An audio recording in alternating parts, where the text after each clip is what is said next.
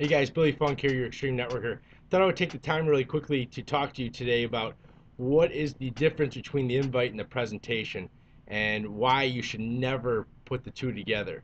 You know, in the beginning of my network marketing career, I thought I had it down. I thought I would do it my own way and be successful. And I didn't realize that there was an entire system in place that was there for a reason. So I've got a background in sales and marketing and business. And when I first came into network marketing, I called up some guys that I mentored and trained in sales and invited them over to my house. I invited them and then I presented to them. I went through the entire process of showing them the company, breaking down the comp plan to them, and telling them how awesome they were going to be at it. And you know what they said to me? These are guys that I mentored, by the way. They said, "Let me know how it goes. Thanks, but no thanks. Tell us about it after you're successful." And I'm scratching my head, going, "What are you talking about? You're going to be awesome at this."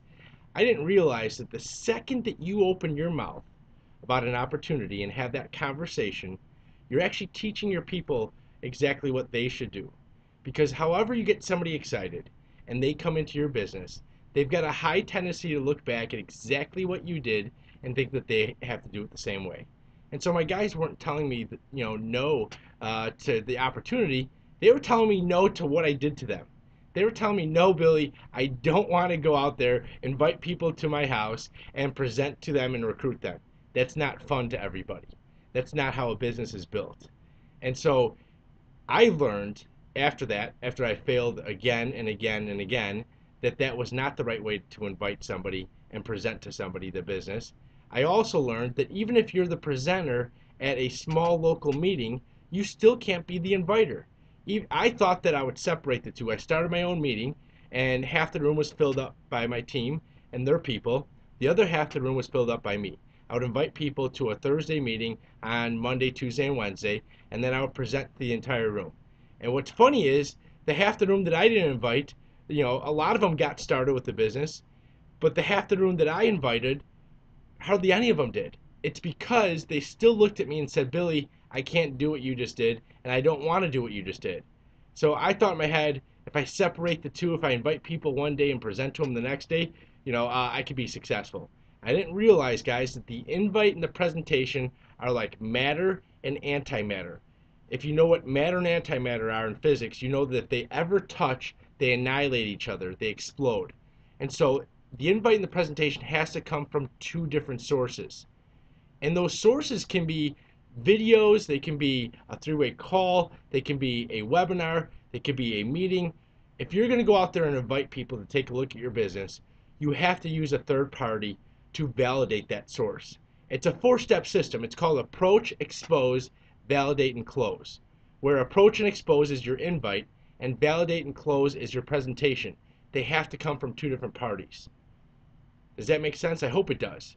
So when you're out there, when you're prospecting people, remember that not knowing all the information is actually a very good thing. Ignorance is bliss if you use it properly, because you have the opportunity to say to somebody, "That's a great question. You know what? I don't have that answer. Honestly, I can tell you this, it's working for me without knowing that answer. Hold on, let me get the guy on who does." And your job is to invite people, expose people, to pique their interest, and then to actually direct them to the source. Be the messenger and not the message, and you're going to have a lot of success. Invite people to take a look, and then direct them to the next event. Direct them to an expert. Direct them to a webinar. Direct them to a conference call. Expose them as many times as possible, realizing that it takes on average 5 exposures for anybody to make a buying decision. And so your job is to invite people to take a look and not present to people. If you're already the presenter, well, then you should have people inviting to you. You should have your prospects should be invited by your people, and you should be the one presenting to them.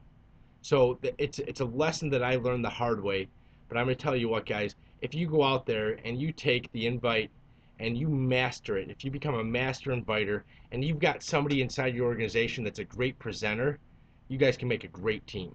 I tell anybody out there that's a great connector, you need to find a great closer. And if you're a great closer, you need to find a great connector. It's the same thing with invite and presentation. If you're a great inviter, you need to find a great presenter. And if you're a great presenter, you need to find great invitees and inviters. So that's your lesson of the day, 5 minutes long.